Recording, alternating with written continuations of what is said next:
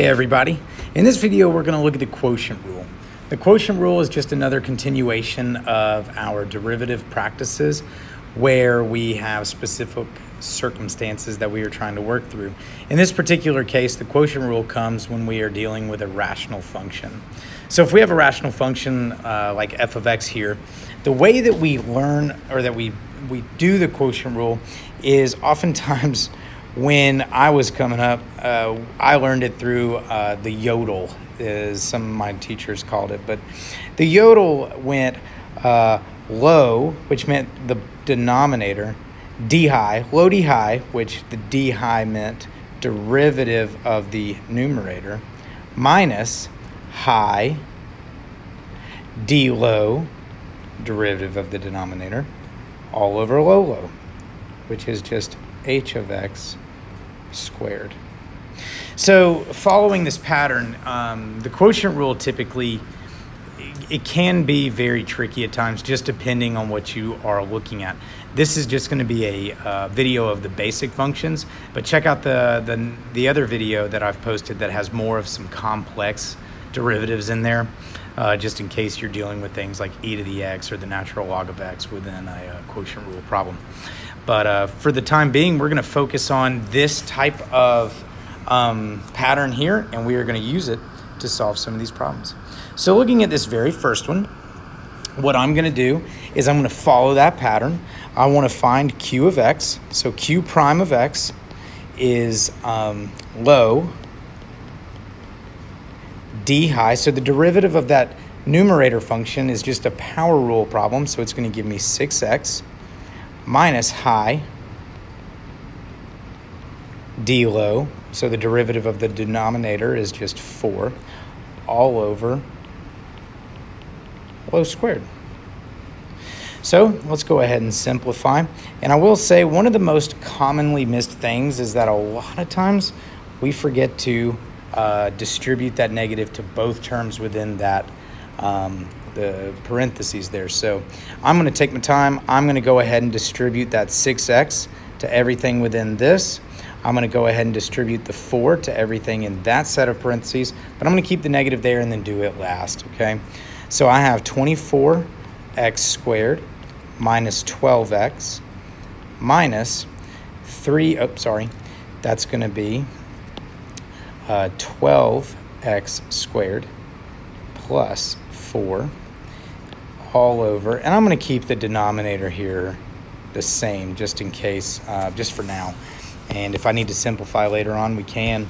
So now I'm going to distribute that negative to everything in that parentheses. And while some people can go ahead and just do it outright, I like to go slow because it's, again, one of the most commonly missed things that I see when I'm grading these types of problems. So 24x squared minus 12x minus 12x squared minus 4 all over 4x minus 2 squared. So I'm going to continue on up here. Go ahead and simplify. I want to combine my like terms. So we have 24x squared minus 12x squared gives me 12x squared minus 12x minus 4 all over 4x minus 2 squared. And let's just simplify that numerator a little bit, and that'll give us our final stage for q prime. So I can factor out that 4, and that's going to give me 3x squared minus 3x minus 1 over 4x minus 2 squared. And that is really a basic demonstration of the quotient rule. So again, I'm just following my, my little pattern of low d high minus high d low all over low low. All right, so let's try another problem here. So this one's going to be a little bit different. We got a trigonometric function in here. But again, following the same principles. I have s prime of x equals low times the derivative of the high, which we know to be cosine of x, minus high, so sine of x, d low, so the derivative of that denominator is simply 8x, all over 4x squared squared. All right, So let's clean it up a little bit. I have s prime of x equals, well, when we can't factor anything out too much, we can factor out a 4x from the numerator. So I can factor out a 4x. That's going to give me x cosine of x minus, and I'm gonna commute 8x and sine x here to give me 2 sine of x all over. And now this is also a key importance here. This 2 here is going to square everything within the parentheses.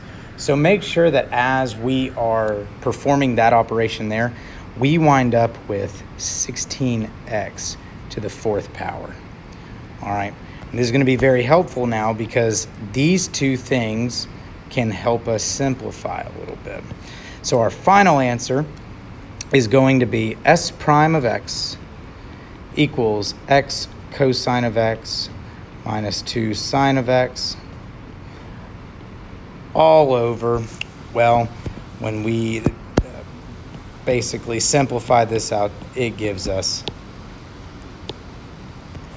4x cubed. All right. Sometimes I was kind of stammering there because I was thinking about this in terms of 1/4, and I just don't want to confuse anybody. So if you don't understand what that meant, please ignore it and just enjoy that that is a beautiful quotient rule problem. And I appreciate you checking out the video. So check out the chain rule or check out the other derivative videos if you still have questions on them. And thanks for checking out the video.